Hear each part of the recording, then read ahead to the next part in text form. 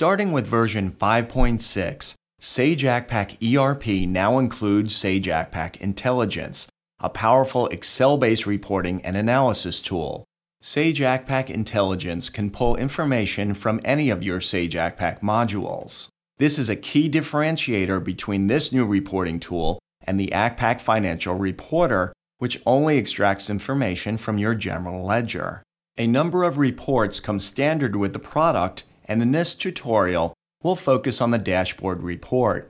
Note that you can edit the report templates as well as create your own. So now let's jump in and take a look. The first thing you should notice is that Sage ACPAC Intelligence is accessed from the menu tree, just like any other Sage ACPAC module. As you can see, there are a number of icons associated with it, but in this tutorial, we'll be looking only at the Report Manager. As we just mentioned, a number of reports are included with the system. Let's take a quick look by double-clicking the folders, and we're provided several Analysis Cube reports, a dashboard, financial reports including a trend analysis, an inventory master, metrics and key performance indicator reports, consolidations, a purchase master, and a sales master. So again, out of the box, you get a lot of reports to work with, and importantly, you can create new ones. Now let's focus on the dashboard report. When we highlight the report, we're presented with instructions and information about it. To generate the report, we'll go up to the toolbar and hit the Run button. Before the report can generate, we need to enter date and currency parameters.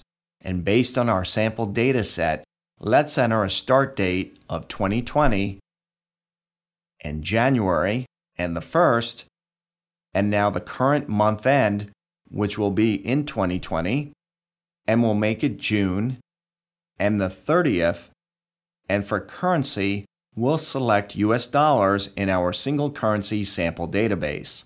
And now when we click OK, the report begins to generate. The dashboard report pulls information from a number of your Sage ACPAC modules, so it'll take several moments for it to run. Once it's finished, we're taken to an instruction page, but let's go ahead and take a look at the dashboard by selecting it from the worksheet tabs.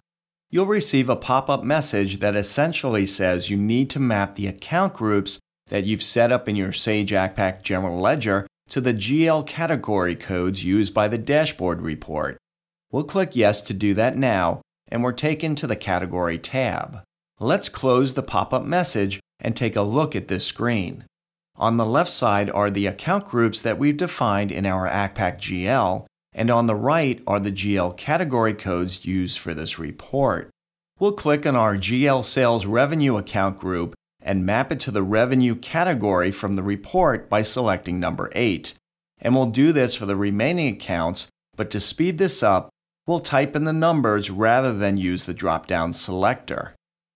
Now that we've mapped the accounts, let's go ahead and view the dashboard by clicking its Worksheet tab. The standard dashboard shows your profit and loss, top expenses, top customers, top items, and bottom items. You can also drill down on the customers and items to see the underlying data. To do this, we'll highlight one of our customers, the Courtyard, and go up to the menu bar and click Add-ins, then Report Tools, and select Drill Down. We need to select the drill down that we want to see from this pop-up window, and in this case, we want to see customers, and now we'll click Execute. It takes a couple of seconds to generate, and here's the result. Let's resize the columns so you can see what we've got here. From the drill down, we can see all of the items that this customer has purchased within the dates we selected, along with associated document, salesperson, quantity, currency, and price. You can also easily copy this data to Excel with a number of options available. Now let's close this and drill down into an item. Again, we go back to Report Tools, Drill Down, and this time we want Select by Item and hit Execute. And again, we'll resize the columns. And here we can see all customers that purchased the selected item within the dates we specified earlier. Now, if we were to close the dashboard report and rerun it, we would find that we'd have to once again map the GL accounts as we did earlier. The reason is that the standard reports that come with the application are locked, so you're not able to edit them. So any mappings and settings we make have to be repeated each time we run the report. In order to make our mappings and any settings stick, we need to make a copy of the report and do the mappings on the copy, but importantly, we only have to do this once. So let's go back to the Report Manager and walk through the steps for creating the editable copy. Let's first make a folder where we'll put our copied report. To do this, we'll right-click on Home and select Add Folder, and let's call it My Reports. Now let's copy the dashboard report by right-clicking and select Copy, and going back to My Reports, we'll right-click and paste. Notice that the properties are now editable because we're working with a copy. Let's go ahead and change the report name, and we'll simply call it Dashboard and click Apply. You'll get a pop-up about deleting or saving previous templates. We'll go with the default recommended option. Now let's run the report. And once again, we'll enter the fiscal year start date and we'll select 2020 for the year and January, and the 1st is already selected, and for the current month end, 2020, and June, and the 30th, and finally, we'll select our currency, and now we'll click OK. And as before, it takes several moments for the report to generate.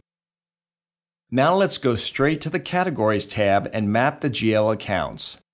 Remember that the whole point of going through the effort of making a copy of this report is to avoid having to map our accounts each time we run the dashboard.